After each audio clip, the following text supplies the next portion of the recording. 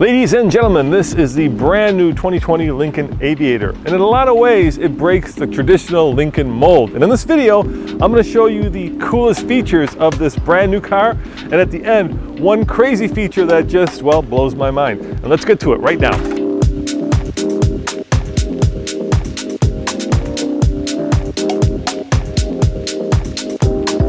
Let's start with something that's really unusual. There are, of course, 4 exhaust pipe, quad exhaust. That's pretty normal, but check this out. You can put your finger in the exhaust, but the exhaust doesn't come out the big hole. It comes out a small hole underneath. And the reason for that is because Lincoln doesn't want to get that traditional soot buildup. So they've routed the exhaust out the bottom, making this, well, just a clean and cool exhaust. And that's something that shows a lot of attention to small details. This has got to be the world's largest door handle, but it doesn't work like a regular door handle. In fact, there's no keyhole. But what there is an electric button that if you push, unlocks the door. Now the same thing happens when you're on the inside of the car. Electric door button opens up the door. What happens if, well, this fails? There is an emergency door release right there. But best of all, like many luxury cars, you now have soft closed doors. Yep.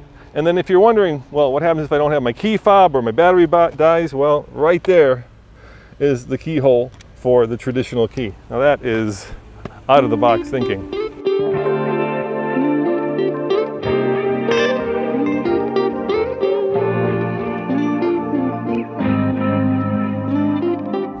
Gosh, all these clouds, I feel like I'm flying or gliding, and that's kind of one of the design directions that the Lincoln team went after when they created this car, as I found out by talking to the chief engineer. John Davis. I'm the chief program engineer of the new Lincoln Aviator. Your baby. My baby. Right. We've talked about curating this thing we reference as quiet flight for Lincoln. And it's really been our own journey of determining how do we build together this experience for the customer and our Lincoln clients that pulls together these 4 pillars we reference as human, beauty, gliding, and sanctuary. And this was really our best opportunity. You sound like a designer, not an engineer. You know, it's amazing. One of my key roles I always envisioned in terms of working on this product was to be, for lack of a better term, the yes man to our design community. Yeah. And we had a really awesome collaborative relationship working on Aviator together, and it really was that. There were certain things obviously they wanted to accomplish, and we needed to figure out how we could enable that to be done. Part of it is designing the product literally from the ground up helps. All new architecture, the flexibility of putting the wheels exactly where they need to be, designing around that profile to get perfect proportions was really important. So that was very fundamental to the product. All right, I'm going to drop 3 letters on you. DSO, as in Detroit Symphony Orchestra. And you know when you get into a Ford, you usually have that chime that's become ubiquitous in all of our brains. Well, Ford, at least in this case Lincoln, took it to the next level and actually had the DSO come up with a better chime. Listen.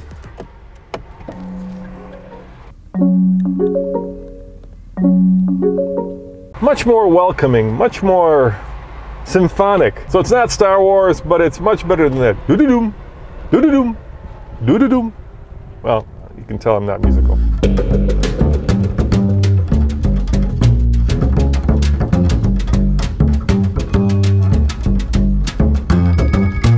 At this point in the review, you may be wondering, what the heck is a Lincoln Aviator and where does it fit in the Lincoln lineup? Well, it slots in just above the Nautilus and just below the big Navigator. It competes with cars like the Audi Q7 and of course the Volvo XC90, and all of those are 3-row SUVs, which means that this is a 3-row SUV. And from the back, I gotta tell you, this is one giant LED, and it's really cool looking. And you may be wondering, how do you get in the back? Well, Lincoln has thought of that. There's a little tiny Lincoln right here, which shows you where the button is to open up, of course, the electric opening tailgate. Now, there are actually 2 levels of storage here. You know, there's a traditional one that you would see normally. You can fold these seats with a push of a button, but underneath this storage compartment is something unique. You may think that this is the bottom of the vehicle. It's not, because if you lift this up, you will also find a spare tire hiding underneath the underneath part of the Lincoln, and that's pretty cool. All right, I can do this. There we go. Now our particular test Aviator is rolling on 22s, and I really like the look of this unique design of the wheel. It's actually very sexy and very stylish, but how do you get at the lug nuts? Well, Lincoln has thought of that. In the spare tire compartment, they give you this little key, and to get at the lug nuts, you push the key in the little hole and you pull. There are two powertrains you can get in the Aviator. There's of course this 3-liter twin turbo that's rated at about 20 mpg on the highway if you get the all-wheel drive version, or 21 if you get the rear-wheel drive version. Now if you opt for the hybrid, and we'll talk about that one at the end of this video, that one has a lot of power and of course a lot of cost. It starts at about $52,000, and if you check all the bells and whistles and get all the cool options, you can get into the 90s. Now it's available at your Lincoln dealership as we speak right now, and oddly enough, this version of the Aviator tows more, 6,700 versus 5,600 for the more powerful hybrid. Now guys, keep in mind I'm 6'2", so if I can fit in the third row, then certainly your kids can. And to get back there, it's relatively straightforward. You push this little button on top of the seat.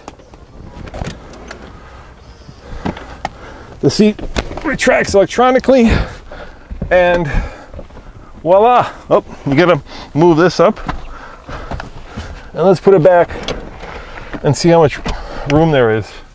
Well, there is a scalloped roof, so it does provide a little bit of headroom, but yeah, once again, if you want the big boy 3-row passenger Lincoln, I'd go for the Navigator.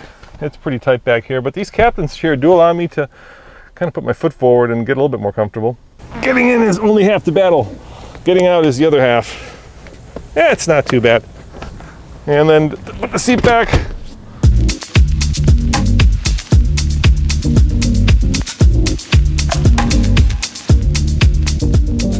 Lincoln has taken the mundane car seat to the next level with 30-way adjustment.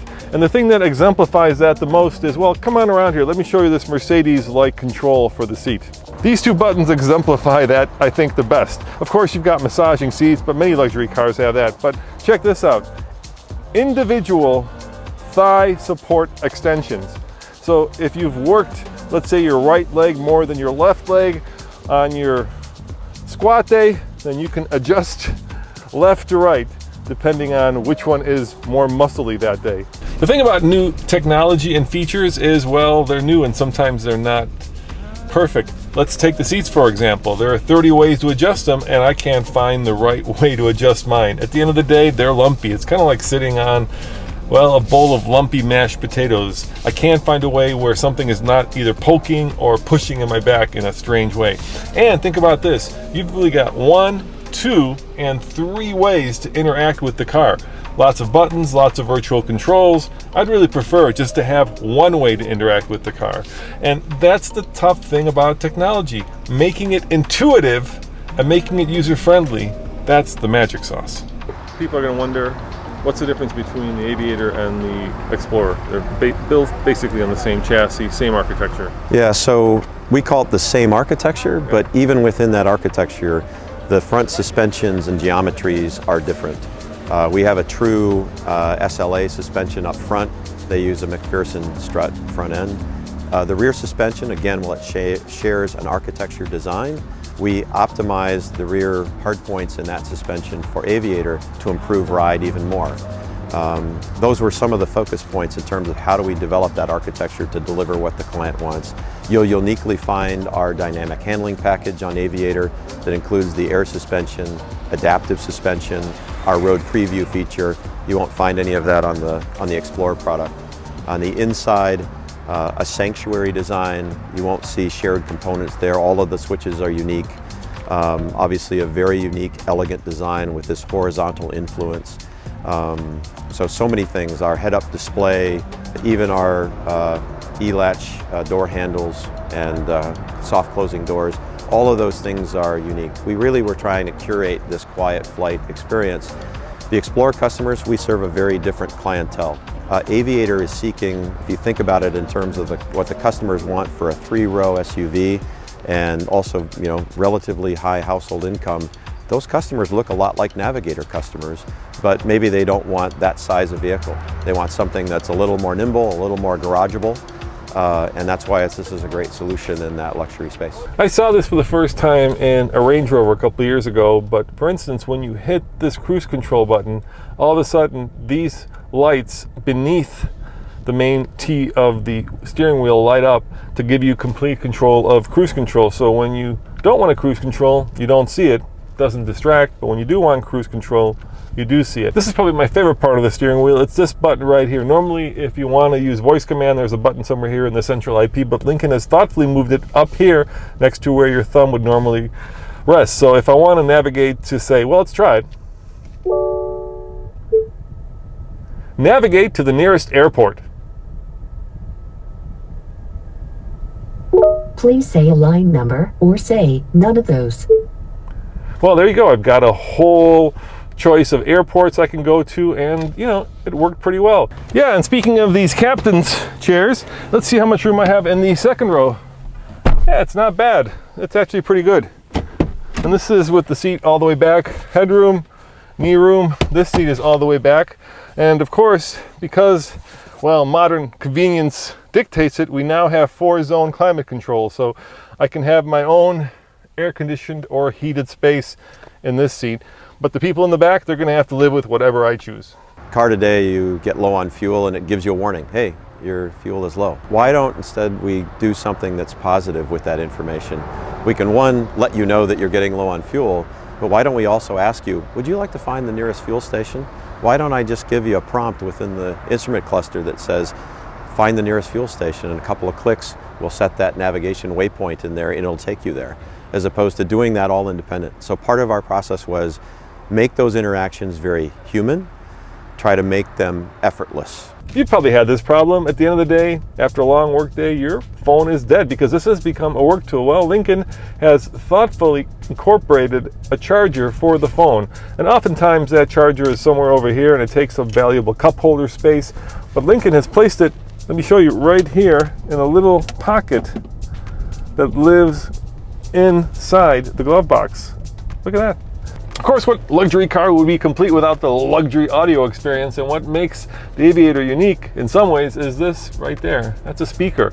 But, you know, one speaker above your head, you can get that in a Wrangler. But Lincoln takes it once again to the next level. There are 8 speakers mounted in the ceiling for a total of about 30 in the car, giving you that incredible and luxurious audio experience that we can't show you because of copyright reasons. Wah, wah. Each and every Aviator comes with a bunch of different drive modes, and you think they'd be something like, well, let's say snow, mud, comfort, normal. Nope. Lincoln has taken it to the next level. So of course, the basic one is still normal, but after that it gets a little kooky. And what I mean by that is, let me show you. So you start at normal, which of course is normal ride height, normal throttle response, and then you can go over to the next one, which is slippery. That's still pretty normal, obviously snow, but check this one out, deep conditions. So that's when you're off-road or with mud and snow. And if you really want to get funky, you can go the other way. You can go to conserve. That means more efficient driving. And this is my favorite, excite. Yep, look at those 2 burnouts in the excite mode, which, yeah, are exciting. Of course, push-button transmissions have become a thing, and Lincoln has taken it once again to the next level with this almost piano black key-like selector for your gears. You have your park, you have your reverse, neutral, and drive, and all these buttons basically do is put the car into drive or reverse. But the cool part is not what the buttons do, but what's underneath the buttons, and that is a 10-speed, that's right, 10-speed automatic transmission that is paired to a twin-turbo V6 that puts out 400 horsepower and just over 400 pound-foot of torque in this non-hybrid model. Now check out this light switch. Of course, most light switches, for some reason, have become rotary knobs. Not Lincoln. It has a dial that allows you to select whether you want the headlights on, headlights in auto, running lights on, or just the lights off by flicking the dial up and down. It's not groundbreaking, but certainly is unique and different.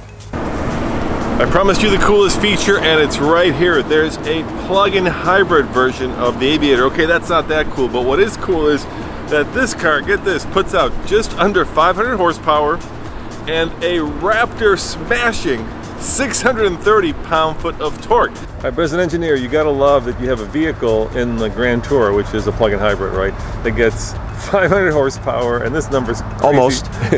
Yeah, almost. 630 pound-foot of torque. Right. Why so much? I mean, that is a lot. So everybody else is thinking about this as a fuel economy based vehicle. Our view was in this segment, and we talked about it this morning, our clients aren't so concerned about fuel economy. They want good, respectable fuel economy, but it's not top in their purchase decisions.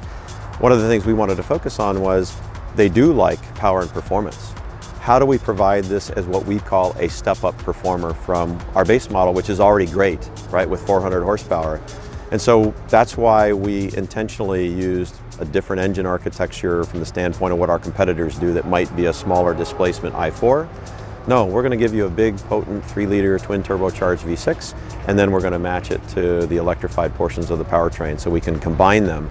Because people, I think, are more interested in that as a relevant solution for, I'll call it a smarter performance vehicle. And that's what we wanted to do. Now we're going to do another video just on this car, so you'll have to come back to TFL Car for more news, views, and of course, Aviator plug-in hybrid reviews. See you guys next time. It's beautiful here in Napa, but just a little hot. Ciao.